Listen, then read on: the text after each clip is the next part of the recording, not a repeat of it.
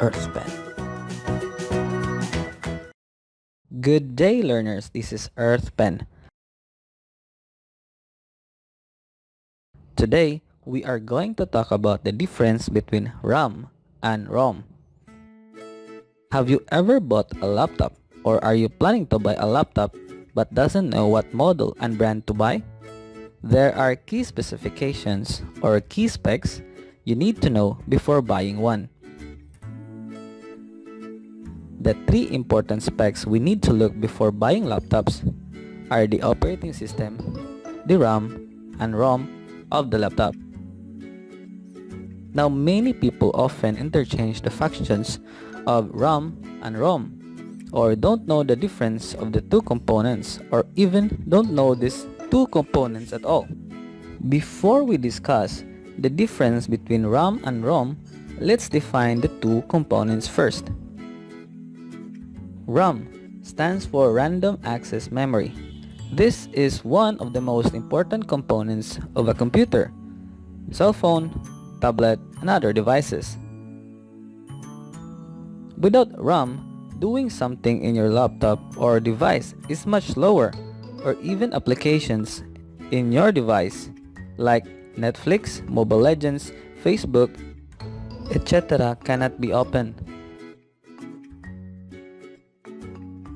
RAM is considered a storage since it stores data or information in your device temporarily. Even though it is considered storage, RAM is volatile or volatile type storage, meaning when you turn off your laptop or device, all the data or information stored in RAM will be deleted. The most common type of RAM is the dynamic RAM or DRAM. In DRAM, each memory cell is composed of a transistor and capacitor within the integrated circuits or IC that stores electrical charges. It is called dynamic since it holds charges briefly before it drains and needed to refresh or recharge again every few milliseconds to retain data. DRAM's latency, or the time it takes to send information, is around 100 nanoseconds. Now, 100 nanoseconds is quite fast already, but for the modern CPU, the 100 nanoseconds is too long. That's why another type of RAM is introduced, and this is the static RAM or SRAM. SRAM is made up of 4 to 6 interlock transistors.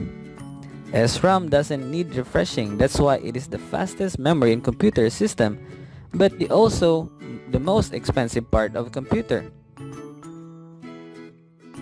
For the storage capacity, RAM can store multiple gigabytes of data ranging from 1 to 256 gigabytes per chip.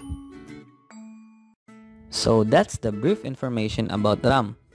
Now let's discuss what ROM is all about. ROM stands for read-only memory. As what the name indicates, it can only read data. ROM is also a storage medium that stores information permanently, meaning it is non-volatile memory.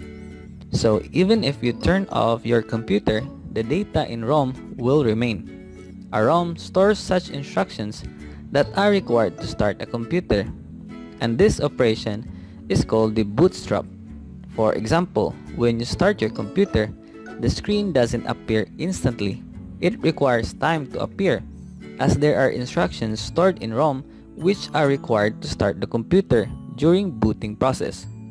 Also, ROM is much slower and much cheaper than that of RAM.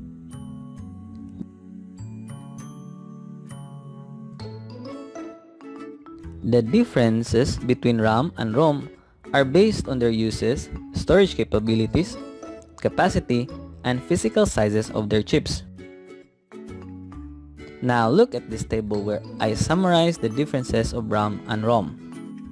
RAM stands for Random Access Memory, while ROM stands for Read-Only Memory. RAM is a volatile memory, meaning it requires power to store data, On the other hand, ROM is a non-volatile memory and doesn't need power to store data. For the data access, RAM data can be read, erased, or modified, while ROM data is a read-only data. The usage of RAM is to store data for current instruction processing, like opening an application, opening new tab, or data while playing games. In contrast to that, ROM stores data that are required to start a computer or to bootstrap the computer. RAM has a storage capacity from 1 to 256 gig or gigabytes per chip, while ROM has a storage capacity of 4 to 8 MB only per chip. And lastly, the physical size of a RAM varies whether it is used for desktop computer or laptop. Desktop RAM is about 5.5 inches in length and 1 inch in width, while laptop RAM is just half the length of desktop computer. For ROM, size varies from less than an inch in length to multiple inches in length and width depending on their use. So that's it, guys. Did you enjoy our topic for today? I hope you learned something today. Also, you can watch our other video tutorials here in our channel. Once again, this is EarthPen. Learning has never been this easy for anyone, anywhere. Have a nice day.